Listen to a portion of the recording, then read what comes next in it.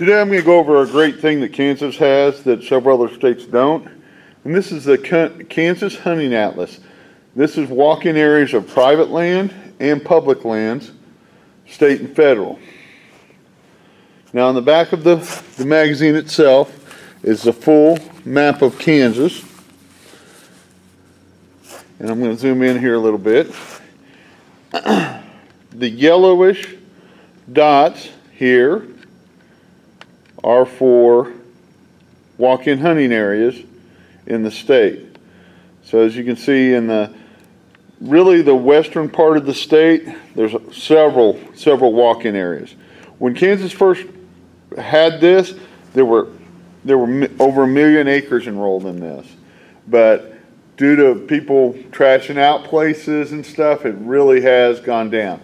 Now a Kansas state out-of-state license is under $100. I don't know the exact amount. You can look it up online. So if you want to go pheasant hunt and stuff, and you're in one of the, fairly close, you've got a lot of opportunities here in Kansas. But the way you kind of read this map is, let's say we want to look at area 16. We'll open up our atlas to page 16, and it will show that county up close. And as you can see, that way you can get the mile by mile description of it. You can see exactly where you're going to hunt. Most of them will have a sign up saying that they are a walk-in area. The signs will look like this. Okay, now let's kind of look at some of the different, what the different things mean. The light yellow is a walk-in area from November 1st to January 31st. The darker arrow, or the darker areas, are from September 1st to January 1st. So these you could dove hunt in also. If you went ahead and bought your license early, you could dove hunt and then later pheasant hunt. And if you can afford an out-of-state deer tag, which are very expensive for bucks here in Kansas, where the does are maybe $50, I believe, or they were last year. I haven't looked at this year's price.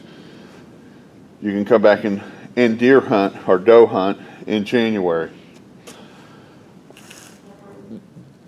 The red with the lines through it, that means it's a shotgun shell only area. Any of the others are open to center fire, so you can also do some predator hunting and that sort of stuff out in these other areas. But it's a great little deal. As I say, they had a lot more enrolled before, but due to people trashing and up stuff or tearing up stuff, a lot of farmers have dropped it. So if you do come up and you do hunt, take care of it. Make it cleaner than when you walked in.